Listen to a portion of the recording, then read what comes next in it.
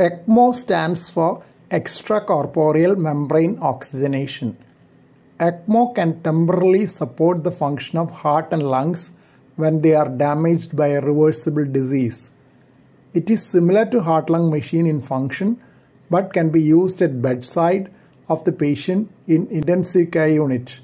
Heart-lung machines are used in open heart surgery theatres to support heart and lung function during major heart operations. Two important components of ECMO are a pump replacing the function of the heart and an oxygenator replacing the function of the lungs.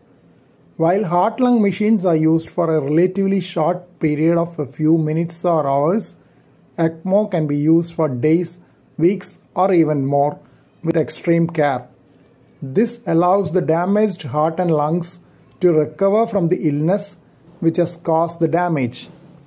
There are two types of ECMO circuits known as veno-arterial VA ECMO and veno-venous VV ECMO.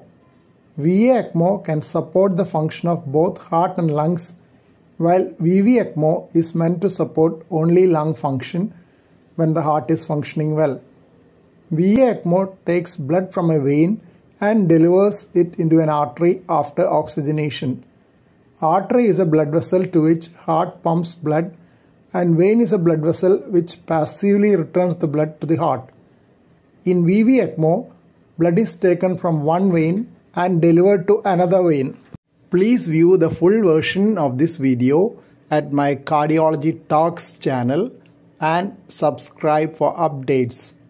Useful for early career medicos and paramedics. Link given below this video.